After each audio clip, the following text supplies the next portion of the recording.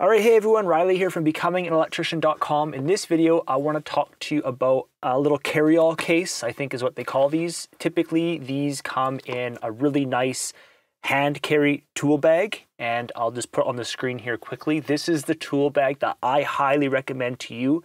Now, the one I do recommend is by DeWalt, but in recent years, it looks like they are starting to put this carry-all case on the side of the actual handbag. I highly recommend getting a, these are called maintenance tool bags. Get them so that this actually goes underneath the hand tool bag and it'll actually protect it. If this is on the outside, it's going to get hit by a ladder, by something, and it's going to break. But I want to talk about how I organize it and why this is going to make you a really, really good apprentice, all right? So before we get into the video, again, always check out my free book I have for apprentice electricians. You can get that by going to becominganelectrician.com/subscribe. You can sign up with your email and I will email you my free book for apprentice electricians, okay? All right, so again, this is called the carry-all case. You might be wondering why I have these little bags and stuff, and I want to walk through why I highly recommend this because, so first of all, as an apprentice, many times you're thrown into really, really rushed situations, and honestly, most of the time your journeyman is really unorganized. So if you, as the apprentice, can be really, really organized, the journeyman will really like to have you around because you're the one remembering things. If you have organization, this is actually a little bit unorganized because I haven't been doing electrical for the past couple of years, but when I was an apprentice in my early years, this thing was super organized all the time. And whenever you are in one of those situations, like let's say you go to a renovation where there isn't normal job supplies, like, you know, you might just have a work van, and then sometimes in here you're going to have something like, let's say an anti-short, right? Something like this, right? Super useful to have. So all I'm saying is if you, as the electrician, if you can get one of these little things, and again, they usually come with your maintenance hand tool bag, which is what I recommend as an electrician. We have hand tool bags, and then we have bags for our power tools. So the power tool ones is called contractor bags. Usually you want to get a nice big one where you can throw all your power tools in. And then we have a hand tool bag, and my favorite one is the maintenance hand tool bag, okay? It was by DeWalt.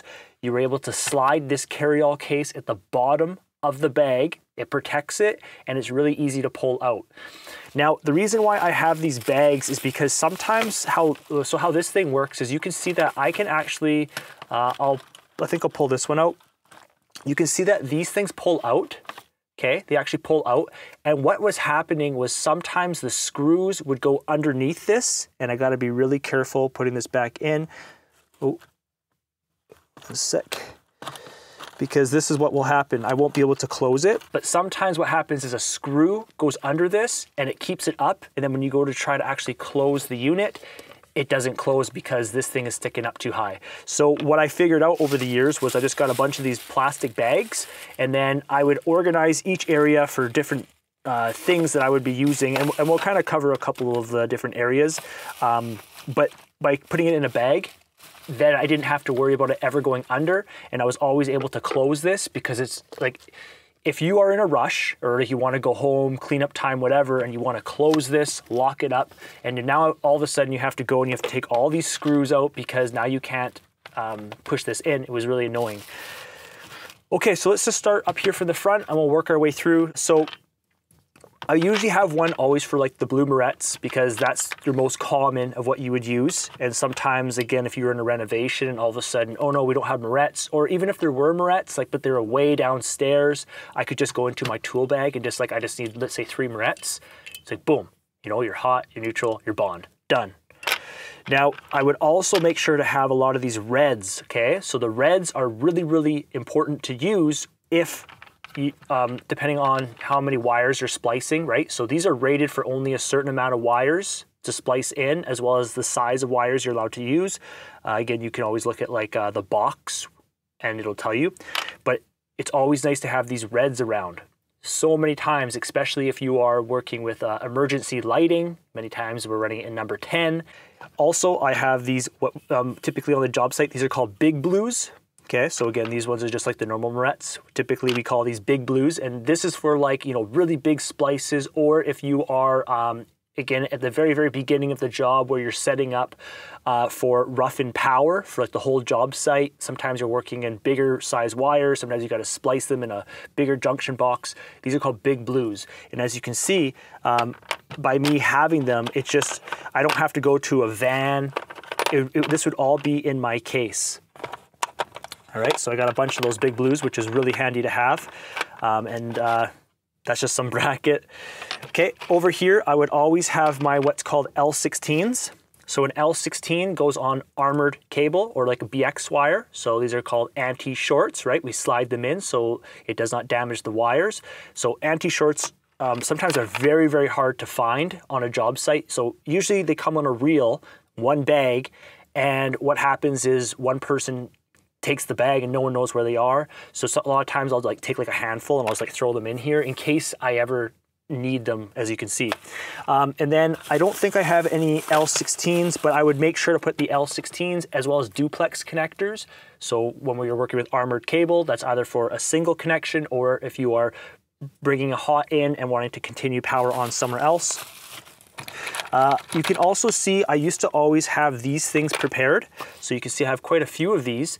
These are pretty powerful, and this is a cool trick in the trade. So sometimes what people do, like if the plug is too far in the drywall, people will cut these. You know, like they'll take a marette and like they'll cut it, like right here, they'll cut it, and then it allows them to have a spacer.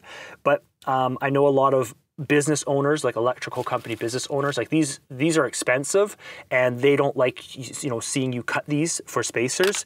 And something like this allows actually more flexibility because something like this is really rigid and hard. This wire, when, you know, if you're going to put a screw through here, you can actually sandwich a little bit. So it gives a little bit more wiggle room. And then what you would do is like, you know, whatever length you want it, you can untwist it. I'll show you like that. And then you would cut it, and then this can be your spacer. So your plug, you know, if your plug's on this side and then the box is over here, it's kind of hard to explain, but this is just called a spacer. You can cut it and you can get the exact length you want. And it's really easy to make these. So for example, with the driver bit, you just kind of slide it in with the driver bit, and then you literally just pull the trigger on your drill, and then the wire will actually wrap around the bit. And you usually want to make them pretty long. And then in my case, I always put them in this one, just like this. And it was super, super useful. I also have another one right down here. Okay. I also just have like some drywall anchors in there as well. Drywall anchors were also really handy to have if you had to install a light in the ceiling or anything like that when you're finishing. This one, I just have some finishing screws.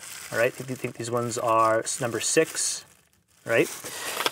The next one, again, this is unorganized, but so here I just had some washers and some screws because that was usually the, you know, what those usually went together really well. I also have just a bunch of kind of just different screws in there. Sometimes they're just handy to have. Sometimes it just comes right in time. This one here was kind of more like a bonding. Sometimes, you know, there was a broken light. I just would take the bond screw out and keep it.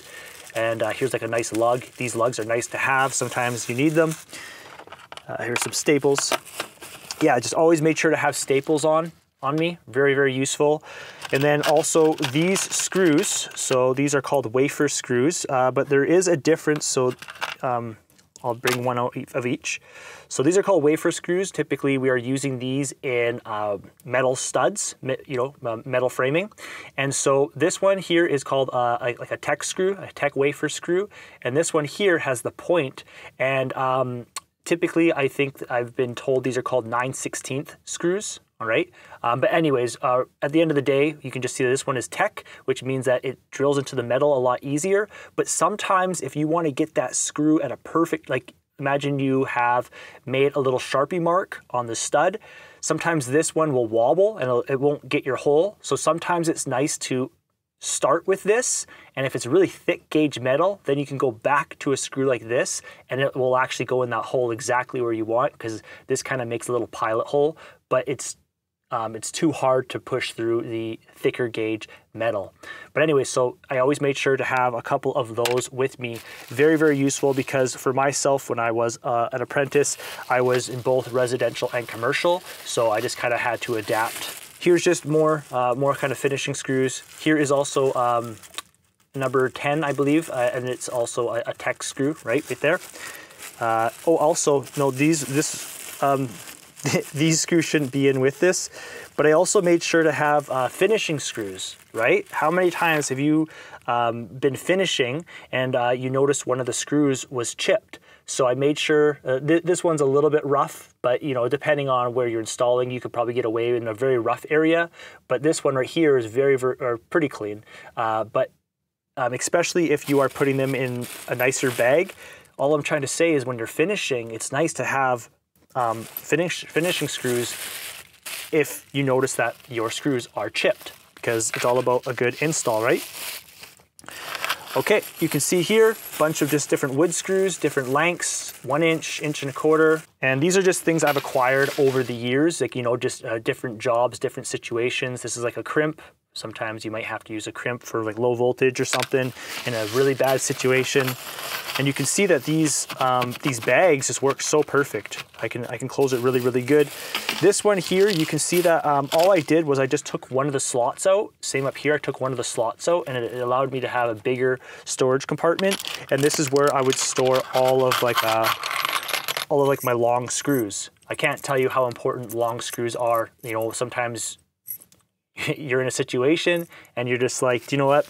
I need a long screw, and I always just put them in there. Even nails, sometimes I put a couple nails.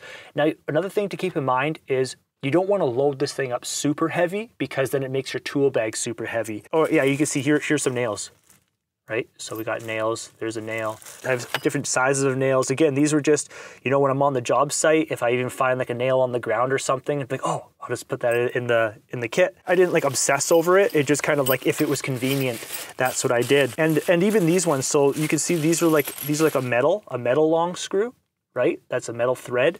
And then even you can see right here, this is kind of like a little hex head tech. So we have tech and we have like a hex head. And again, just different screws I had over the years that as I was on the job site, and like I said, when you work with different journeymen, sometimes journeymen are really, really unorganized, and they put the pressure on you as the apprentice. And it was always just like, hey, do you have this? And I would look in this case and be like, oh, here, yeah, big blue. Or whatever, right? I can't tell you how many times this came in handy, and it really allowed me to kind of, I guess, stand out as an apprentice and stay on the job site. Because like I always say to you guys, at the very, very beginning of the job, you know, everyone gets hired, everyone works just because they need people. But as the job starts slowing down in the finishing stage, they start sending either workers away or they start laying workers off. And by me having this really allowed me to stay around longer on the job sites for finishing. This thing is phenomenal. And even still like in the rough-in stage, like at like different situations. So I hope that helps you guys, gives you some tips. I would highly recommend something like this. Again, just little plastic sandwich bags, and you just kind of keep each area. That way, when you try to close these things, they can actually close, because sometimes a screw goes under it and you're not able to close it. And oh, this is just a little pigtail. These are useful if you want to do temporary lights, right? You just put a light bulb in there and you just wire it up. Okay, so like I said, if you guys got any questions, you guys visit the website, becominganelectrician.com. I also have a free book there for you guys, and I just wrote tons of tips of what I wish I knew when I was an apprentice electrician. Things that will help you stay on the job longer, things that will help you learn, questions to ask your journeyman, how to present yourself. And that's it. So I hope you guys enjoyed the video, and I'll talk to you in the next one.